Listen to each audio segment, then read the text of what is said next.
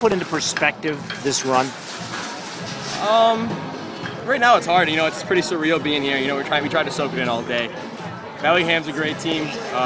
Congrats to them. They deserve the state championship, and I think we're a very deserving runner-up. We have a great team, a great group of guys, a good mix of good role players and good, amazing, nice people. And we had a blast doing it, and couldn't ask for a better group of guys to spend time with. You got the early lead. How deflating was it to give up those runs right away?